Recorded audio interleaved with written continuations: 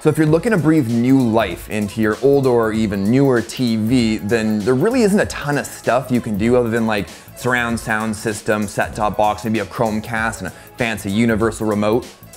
So I guess actually there's a fair amount you can do, never mind. Well, adding to that list is the DREAMSCREEN. Now I was sent their HD model to help raise awareness for like their new upcoming 4K model, which supports both 4K input and output. And in case you aren't aware of what the DREAMSCREEN is and does, it's a dynamic ambient lighting kit that goes on the back of your TV and provides real-time dynamic ambient backlighting. So in the box we get our actually useful user manual, a hub with 3 HDMI ports, a short HDMI cable, the RGB LED strips, and of course the power adapter. The LED strips attach to the back of your TV with an adhesive that can be removed pretty easily and was actually also really easy to install. Now you can see how it looks on the back of the TV with no loose cables hanging around that are visible from the front, but I did take some double-sided tape to mount both the power adapter and hub to the back of the TV, otherwise they would have looked all fugly just hanging around. Gotta keep it looking clean, folks. Gotta keep it looking clean. Now, once it was all installed, I fired it up and 3 of the 6 bottom LED strips weren't working.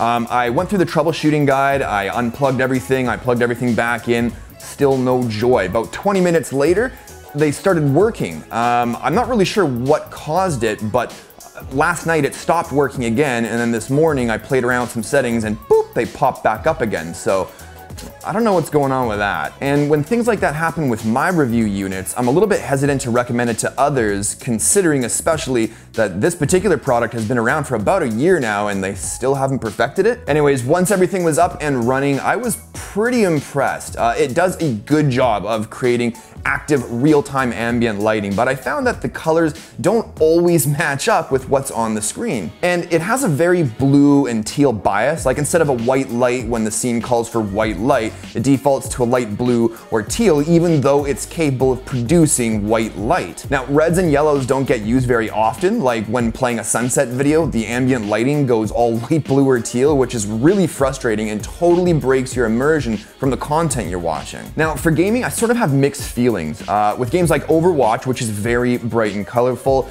you'll really see what the DREAMSCREEN can do and can really immerse you in the game. But games like Battlefield 1 or similar that aren't really very colorful compared to Overwatch as an example, tends to only show light blues, some whites, light greens, and doesn't really change colors that much. And sometimes when you see fire and explosions, there's no ambient light reaction, which really disappointed me. But then watching some content on like Netflix or whatever, again depending on the scene, can either display some awesome immersive dynamic ambient backlighting, or the colors are all wrong and sort of messes with your eyes, which again destroys the immersion of the content you're watching. Now the iOS and Android app is actually pretty well polished and works quite well. It gives us options to adjust the color mix, give it a color boost in case your walls aren't white, adjust the brightness of the 4 zones, or turn them off altogether. You can also set some scenes for some cool ambient non-content related lighting, or adjust the ambient lighting to the color of your choice. I think it's a really cool product. You can find cheaper alternatives on Amazon, for example, but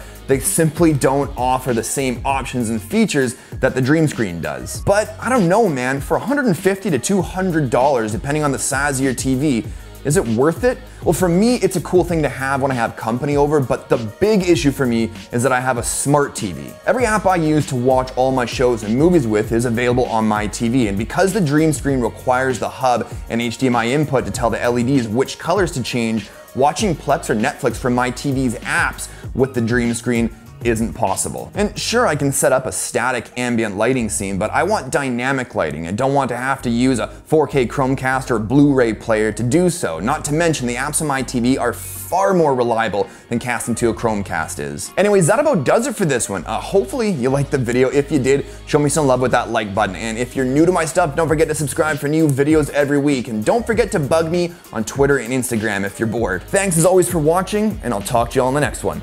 Cheers. Reach!